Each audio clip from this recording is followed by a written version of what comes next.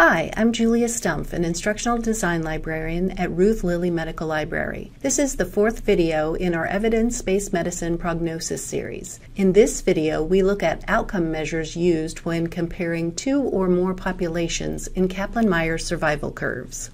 Survival curves don't always tell you everything you need to know just by looking at them. Visually, you don't know if the difference between the two curves is statistically significant or precise. When you compare two or more survival curves, you should look for the following outcome measures: hazard ratio, p-value, and confidence interval.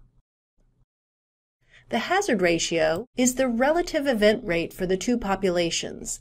It is determined using the Cox proportional hazards model. Hazard ratio, or HR, is the hazard rate of the first curve, population A, divided by the hazard rate of the second curve, population B. A hazard ratio's p-value is used to determine if the difference between the survival curves is statistically significant. Typically, the p-value should be less than 0.05. Log-rank tests provide p-values. The confidence interval is used to determine the precision of the hazard ratio. You want to look at the width of the hazard ratio's confidence interval. The narrower the confidence interval, the more precise the hazard ratio. Also, it is important to notice the hazard ratio's relationship to 1. If the confidence interval of the hazard ratio crosses 1, this indicates that there is no difference between the two curves. Remember, if the hazard ratio equals 1, the treatment group and the control group have the same survival rate and there is no difference. If the hazard ratio is less than 1, the treatment group has a longer time to event than the control group. And if the hazard ratio is greater than 1, the treatment group has shorter time to event than the control group. It is acknowledged that there is much controversy surrounding the use of BMI and measures like it. This chart is only shown as an example.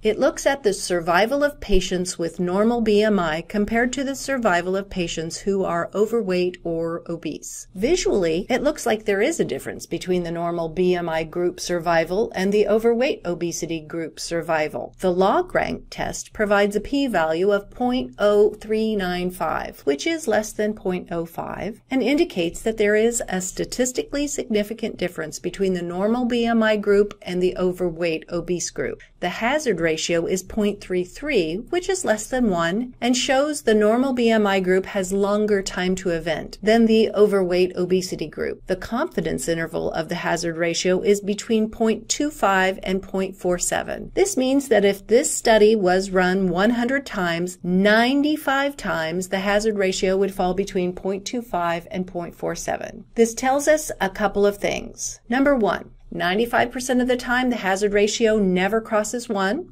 so there is a difference between the two populations. Number two, the confidence interval is not very wide, so the hazard ratio might be considered precise. To sum up, the next time you're comparing survival curves in the same graph, remember to look for the hazard ratio, p-value, and confidence interval to get a better understanding of the data.